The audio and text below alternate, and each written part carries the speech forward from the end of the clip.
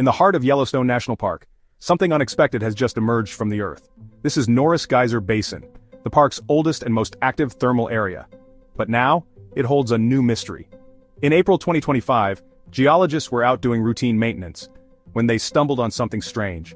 A pool, perfectly blue, warm, and absolutely not on any previous maps. About 13 feet wide and just 1 foot below the surface rim, this pool reaches 109 degrees Fahrenheit. Surrounded by gray mud and fractured rocks, it raised an urgent question: what caused it?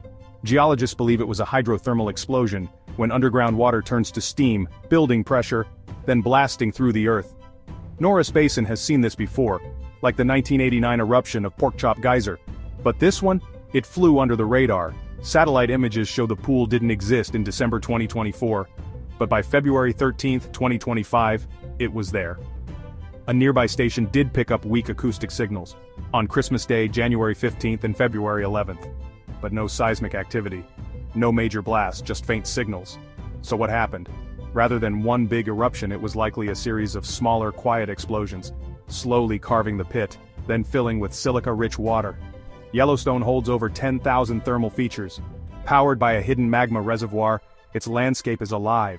This underground heat drives everything: the geysers, the pools, the violent explosions, and now, this mysterious newcomer.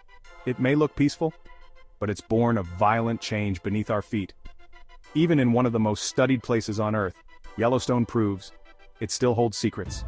And sometimes, those secrets bubble right to the surface. Subscribe to LG News for more stories where Earth's mysteries come to life.